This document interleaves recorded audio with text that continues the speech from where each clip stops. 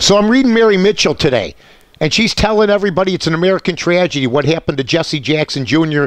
and his wife Sandy. No, the American tragedy is the morons who live in his district kept electing him. That's the American tragedy. When he had Piatone, and that was his big deal, the airport, that's his claim to fame, right? He didn't get it done. Then Obama comes in and basically takes everything that Jesse Jackson Jr. thought he had coming, including the presidency someday. No, it's not an American tragedy. That's Mary Mitchell. Boo-hoo. Hey, Mary, why don't you call it like you see it? The American tragedy is the guy's a crook, okay, and he finally got caught.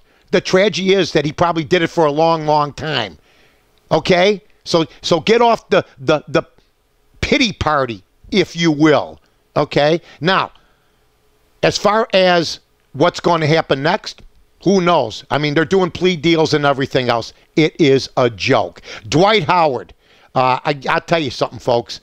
You want a cancer on your team, he may be the guy. Now, I want everybody to read tomorrow's Daily Herald if you can and check out what I wrote about Dwight Howard and where he will be going, okay? I got a good idea. He's leaving the Lakers.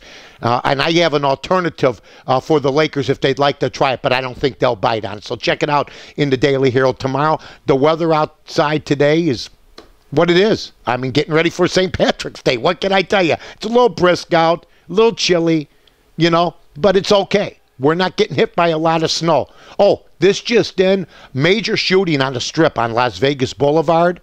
On the Strip, if you will, right in front of the Bellagio, a running gun battle, 3 people killed, 3 others injured as of now. We'll have more information on that down the line. Well, really, tomorrow.